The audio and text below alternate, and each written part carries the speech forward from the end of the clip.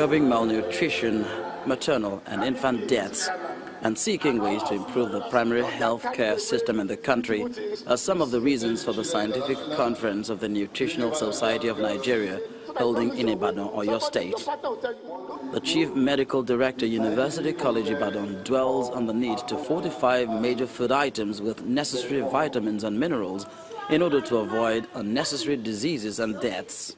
At the moment we have vitamin A fortified, which is good. We now have beta-carotene fortification of orange fresh potato, which is good.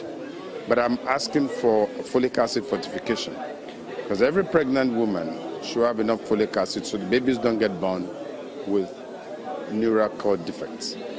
For the government of Oyo State, there's concern over the negative eating habits of most Nigerians and the repercussions on their health. The commonest cause of sudden death in Nigeria today, especially in Oyo State, is heart attacks, usually caused by unrecognized high blood pressure or untreated high blood pressure. We have also seen some cases that people have elevated cholesterol who do not know.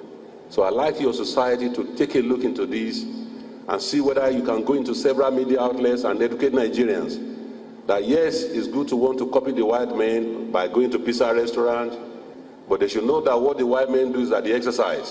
The national president of the Nutrition Society of Nigeria wants the correction of various controversies on proper nutrition.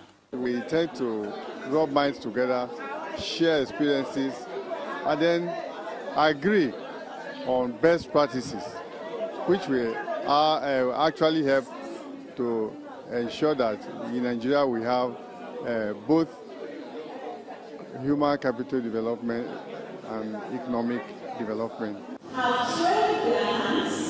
The outcome of this conference would hopefully proffer solutions to nutritional deficiencies in the country.